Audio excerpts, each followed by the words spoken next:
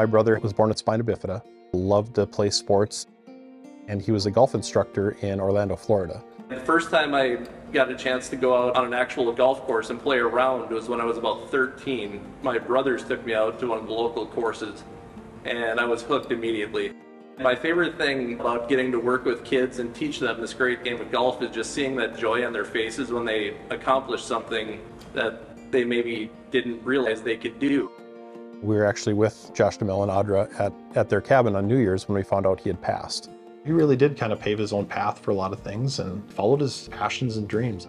A couple days later, Josh and Audra came at our house and said, hey, I'd really like to do something for Danny. Does he have a charity that he works with? And at the time, the answer was no.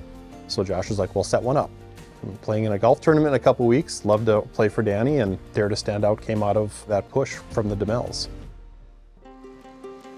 We wanted to find a way that we could impact the community that would continue on some of the things that my brother had been doing. Dare to Stand Out really focuses on adaptive sports, looking for ways that we can provide opportunities for people that have a disability to be with the rest of their friends and family, and golf was the natural first thing that we wanted to get into. My brother Danny, he never had opportunities to use a lot of adaptive equipment, so he always found a way to make things do. When he golfed, he brought his wheelchair with him. He would golf from his chair. Every time I'd play with him, he'd always beat me. Super cool to see him overcome his odds.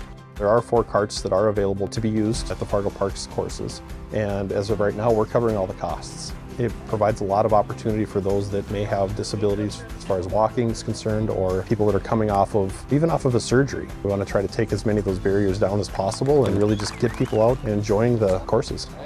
That's really rad. I mean, you talk about goosebumps, it was a goosebump moment.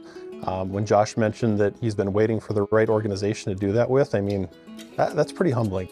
I didn't ever get a chance to meet Danny, but I love these guys very much, and to see what they've done in the last year and a half after Danny passes is really something special. And I think that this charity is so worthy because so many people who aren't able to get out and do some of the things that we take for granted can now do that because of these guys and what their brother did.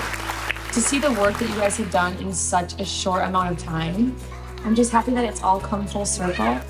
We would like to present them a check for $20,000. This money is going to make such a difference in the community, and I'm so excited to figure out, what the best use of that is. Today is Danny's birthday. So, what a birthday present. What a great way to celebrate. You really are humbled by the outpouring of support from your friends, your family, people you don't even know, but then also the community. Bell Bank being able to help us drive our mission forward is unbelievable. Our minds are spinning as far as all the good that we can do in the community. I think he would be very humbled and proud of having the opportunity to help others as well.